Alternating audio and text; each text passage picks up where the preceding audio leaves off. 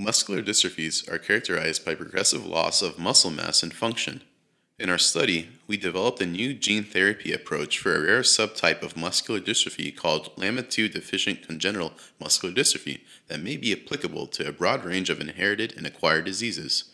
Children with LAMA2 CMD have mutations in the LAMA2 gene and cannot produce the LAMA2 protein, which is essential for healthy muscles and nerves.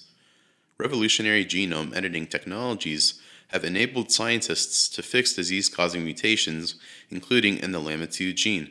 However, not everyone has the same mutations in their LAMA2 gene, and creating a gene therapy specialized for each patient will be exhaustive and pricey.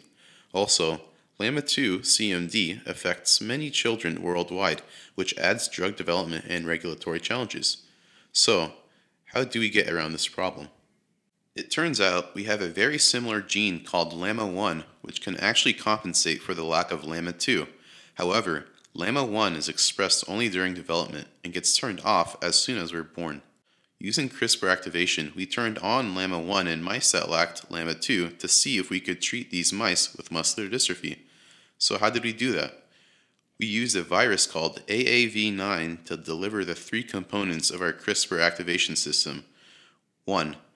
Deactivated Cas9, which does not cut DNA. 2. Guide RNAs that will guide that deactivated Cas9 to LAMA1 promoter. And 3. The VP64 transcriptional activator, which will boost the expression of LAMA1.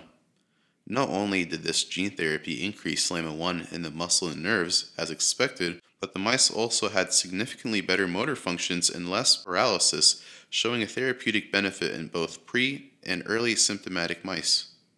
This is an important first step, but there is much more work to be done, including toxicity studies, and more questions to be answered, such as, how long will the upregulation last? Can we slow the disease if we treat mice in even more advanced disease? This is clinically relevant given the patients already have extensive muscle damage at the time of their diagnosis.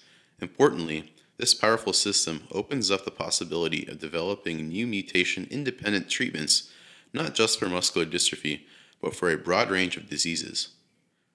Thanks for watching. Please see the manuscript and website for more details.